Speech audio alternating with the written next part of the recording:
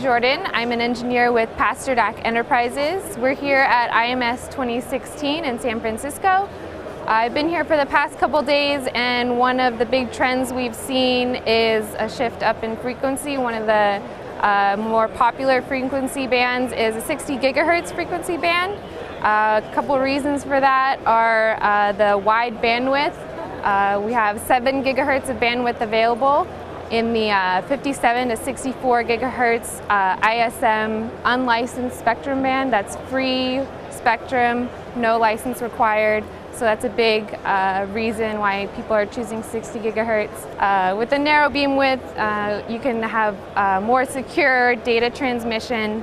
And then again, with the 60 gigahertz, there's high attenuation due to oxygen. And so that actually means that there's less interference. So the signal is dying off more quickly, and so you don't get stray signals at that frequency. To make it easy for our customers to develop and experiment at this frequency band, we have our 60 gigahertz development kit.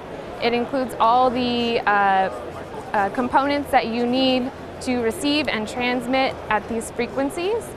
And the kit is easy to set up. It comes with a GUI that's easy to use. So the 60 gigahertz development kit that we offer has all of the components needed for our customers to develop at this new 60 gigahertz band. And it has transmit receive modules that that are included.